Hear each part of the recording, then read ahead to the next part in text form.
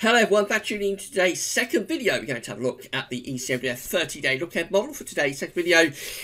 We're at the Hungarian Met Office, so a big thank you to them for supplying us with these charts. We're going to look at temperature and precipitation anomalies for the next 4 weeks. That takes us in towards the end of the month, and we'll see what the ECM is predicting.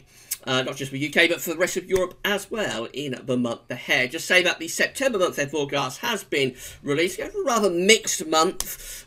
Could be rather cool, actually, and a little bit changeable. So have a look at that and see what's going on. Later on this afternoon, we'll have the week 10-day video update, including all of the usual features. So we're going to start off with the week 1 temperature anomaly.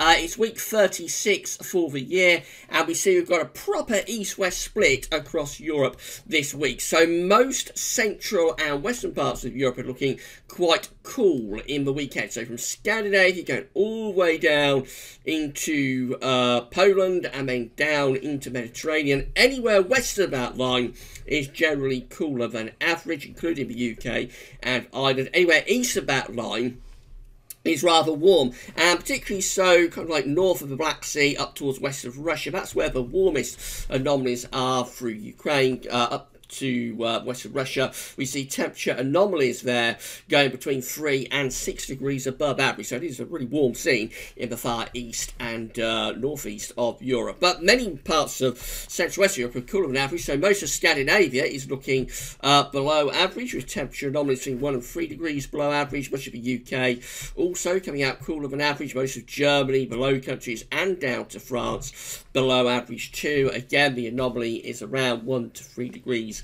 below average quite widely. Into the north of Spain, also cooler than average there, although down towards the southwest of Spain into Portugal, it's quite a hot week coming up through there. Into the central bowl of the Mediterranean. Overall, it's a bit on the cool side. The temperatures are struggling a little bit here from the central bowl of the Med through towards Italy. And then down into the southeast of Europe around Greece and Turkey. It's a pretty warm week. That's connected back to the warmer than average temperatures that we have across the east and the northeast of Europe. Precipitation-wise, a real mixed bag. So we've got some areas that are coming out dry than average, some areas that are coming out wetter than average. Let's start with Northern Europe. So most of Scandinavia is looking above average with precipitation, although some parts of northern Norway are quite dry. For the UK and for Ireland, bit of a north-south split. Looks wetter than average across these northern regions and drier than average further south. Down to France, it's a drier than average week coming up there, as it is for most of Spain and Portugal.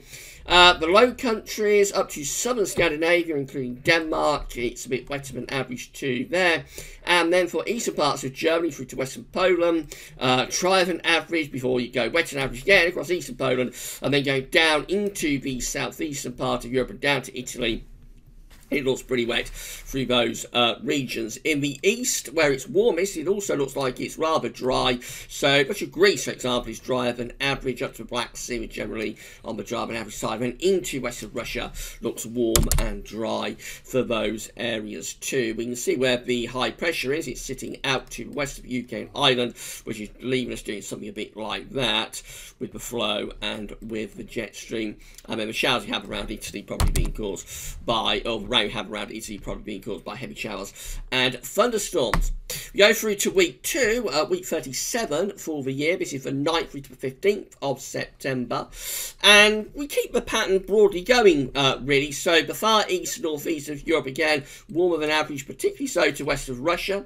Again, 3 to 6 degree anomaly above average there for western parts of Russia. Interesting about through the summer, this was consistently the coolest area across Europe. And now we've gone into the early autumn. It's completely flipped around the pattern here, and it's much hotter than average, much warmer than average across the west of Russia. It's turned a lot cooler across central and western parts of Europe. So the rest of Europe, well, really it's looking cooler than average again from Italy and central basin of the Med right way up to central parts of Europe. Again, we see temperature anomalies widely going down to 1 to 3 degrees below average. And then further northwest of that into Scandinavia and Ireland and the UK and the west of France. Not quite as cool as that, but even so, still a bit below average, 1 around a degree or so below average, 1 degree below average really for the far northwest Europe. Into the Med, it's quite a cool scene, looks fairly warm through Portugal and into western parts of Spain, but eastern Spain, eastwards through the rest of the Med, generally looking quite cool until we get to Greece, I should say, and there it's a little bit warmer than average. Precipitation anomalies looking like this. So for the southwest of Europe, it's dry on average. Some parts of England and Ireland coming out dry on average. Most of France down to Spain and Portugal also looking dry on average there. So the ridge is building in to the southwest. But to the north of the UK, so across Scotland, probably Northern Ireland, and then Scandinavia going down through these central areas, particularly around Greece, Turkey, and going down into towards the Balkans. We see there, but we have precipitation anomalies above average. So you can kind of see what the jet stream will be doing here with high pressure around there, low pressure up here, and the jet will be doing something a little bit like that. Dip in the jet stream within the 500 millibar flow. Western parts of Russia looking drier than average in this week. And we move through to week 38 for 2019. It's week 3 for our forecast period. The signals are weakening a little bit. We still see that across the far east and northeast of Europe. It's a bit warmer than average there and back into west of Russia. Otherwise, we're sort of losing that widely cooler than average signal. But we're not going particularly warm. We're just going close to average, or more likely no signal at this point. So we're beginning, it's going to week 3, the model is beginning to lose a signal. Possibly it hints at turning a little bit warmer here through the middle part of September, but there's not really enough there to work with to say that is what's happening. In terms of precipitation anomalies, they're looking very, very weak as well. Again, no particularly useful signal anywhere. I suppose it looks a little bit drier than average still across western parts of Russia down towards the southeast of Europe, so from the Black Sea down to Turkey and Greece. It looks a little bit wetter than average maybe, but it is a weak signal there. A little bit drier than average through northern parts of France, maybe still a bit wetter than average up over Scandinavia, but again these signals are so weak that there's not enough there really to say what's happening into the second half of September. And then we go through to week 4, week 39 of the year. This is from the 23rd to 29th of September. So we find that these eastern parts of Europe are still looking pretty warm. In fact, it's going warmer there again into the final full week of September. Looks quite warm across southern parts of France down to Spain and Portugal.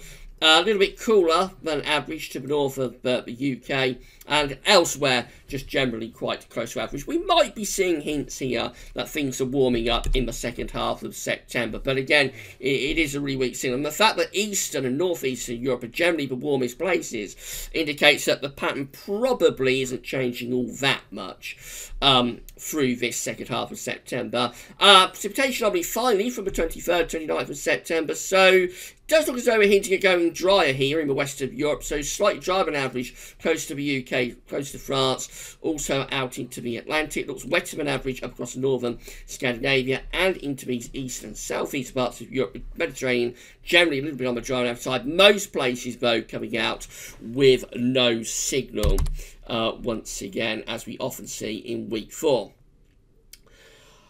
So it's a fairly difficult month to predict again, as September often is. The first half of the month looking quite cool and changeable away from the east and the northeast of Europe. That's a clear trend that we've got here, quite cool and changeable in the first half of September. Probably some hints that we're going warmer and drier in the second half of the month, particularly maybe for the last week, and that has been a consistent theme over the past few months, that the warmest, driest weather has always tended to be occurring in the last week of the month for some reason. It's probably just a coincidence, but that has been the trend over the past few months. The hints are there, but we might do something similar to that for this September. But all I say is, of course, the pattern is very much impacted by what's going on in the tropical Atlantic, and that's completely random because those storms haven't even started to be generated yet, but are going to be probably through the tropical Atlantic through the second half of the month. So we should wait and see what's happening there, but certainly the first half of September still looking rather cool and unsettled away from the far east and the northeast of Europe, and then we wait to see where we're going in the second half of the month. This ties in quite nicely, I think, actually, with the September month-end broadcast that we've just released. So no nasty surprises there from the ECM. We'll be back later on this afternoon with your week to 10-day video update. That'll be on the homepage. We'll include all of regular features. But that's all for now, and thanks for watching.